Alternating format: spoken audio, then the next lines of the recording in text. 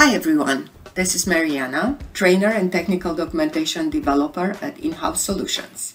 I'm here with Mastercam Quick Tip of the Day.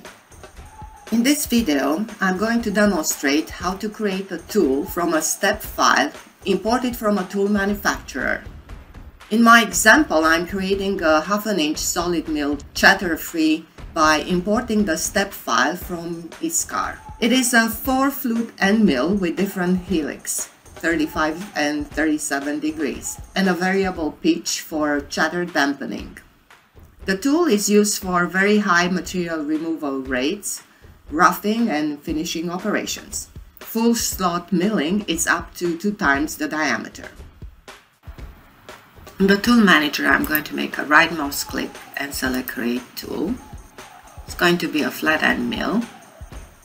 Next, I'm going to select import custom geometry from a file icon. I'm going to select the step file that I downloaded from ISCAR. And I'm going to change the cutting length to 1.5 and the shoulder length to 1.75.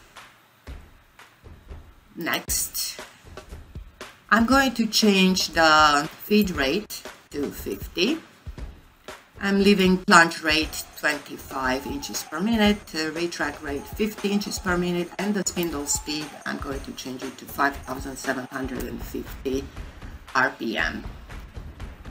These feeds and speeds are for mild low carbon steel. Before I finish, I could also change the manufacturer name. This is ISCAR. And I could enter the manufacturer's tool code.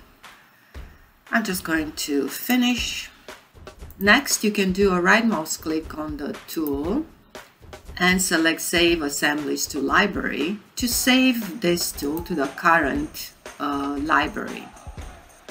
You can save the tool in a tool assembly, or you can just save it as a separate tool. Make sure that you always save the tool in the library, otherwise the tool will be available just for the current file. This concludes the quick tip of the day. Thank you for watching.